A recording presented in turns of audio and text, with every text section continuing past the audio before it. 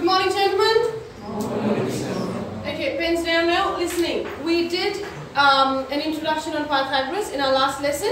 Today we're going to learn how to find the length of the hypotenuse using the Pythagoras Theorem. What was special about our hypotenuse? Yeah. It was the largest side. It was The largest side. longest side. And how do we know which one's hypotenuse? What's the position, location?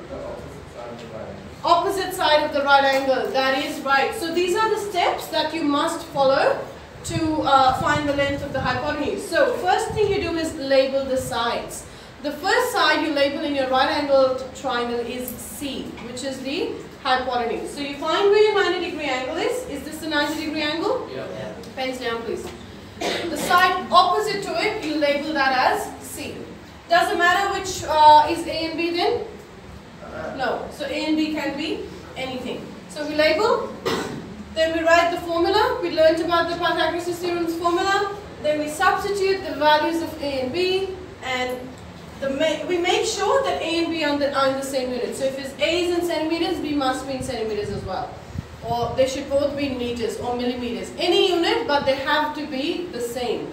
If it's not the case, then you convert one of them. And if the question does not ask for decimals, do we give decimals? No. I'm allergic to decimals. No decimals. So what should we leave our answer in? Third form, exact form. No decimals, third form. Which form do we leave our answer in? Yeah, which is also called the exact form. Alright, let's now follow these steps and find the missing length in this triangle. Label the triangle. This is the 90-degree angle, so this must be hypotenuse. A and B, doesn't matter. Check. A and B, do they have the same units? Yes. Let's move on. Writing the formula. Sub in the numbers. Now, what is C equal to? X. X. So C squared becomes X squared. What's A? 11 centimeters. So yeah, we write 11 squared and B is 6 squared.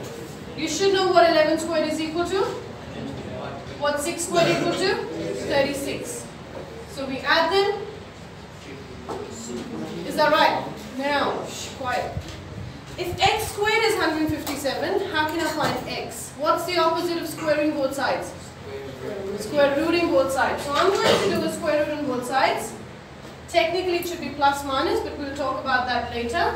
So x will be equal to square root of 157.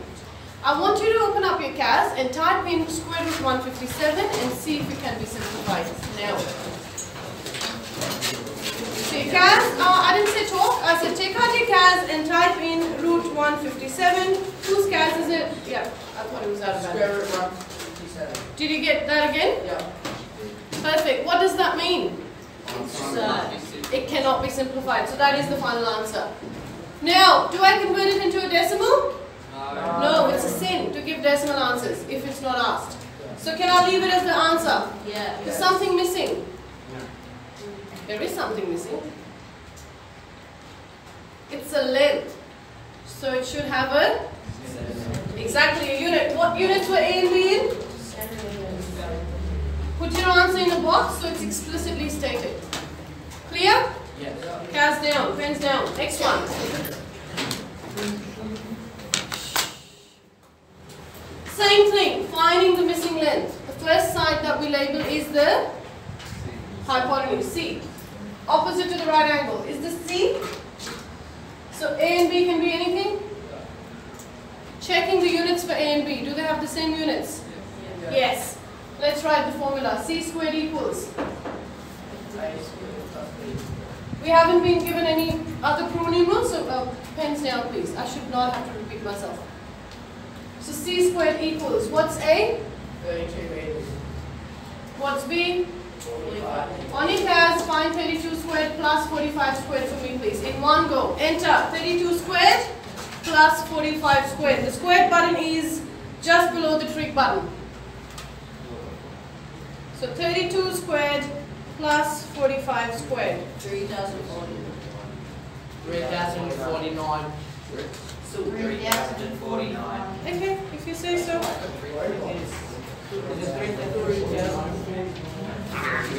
Alright, CAS down.